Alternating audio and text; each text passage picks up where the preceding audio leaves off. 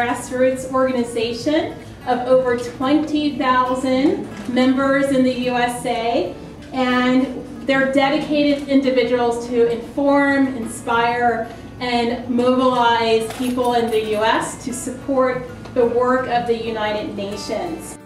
More than 60 million people are currently displaced, and more than half of those displaced people are children. Children who are caught up in conflict or disaster, and they just want a chance at normal life, to be able to go to school and to learn, which all young people should be able to do. I'm sure many of you know that Florida is the largest refugee resettlement state in the nation.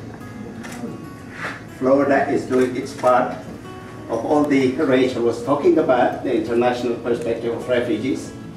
If you're wondering, I'm originally from Ethiopia. I was one of those refugees that came to this country many years ago. But I'm now with the Department of Children and Families, and I'm the community liaison manager for the state. And we are so proud to welcome all of our new neighbors and to help them restart their lives in the United States. And we hope that these supplies and backpacks will serve as building blocks to the success in school and in life.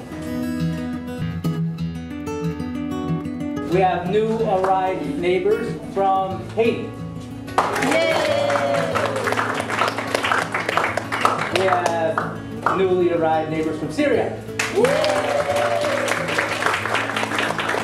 And who did I miss? Did I miss Rwanda? So as you see, we have a giant pile of backpacks here.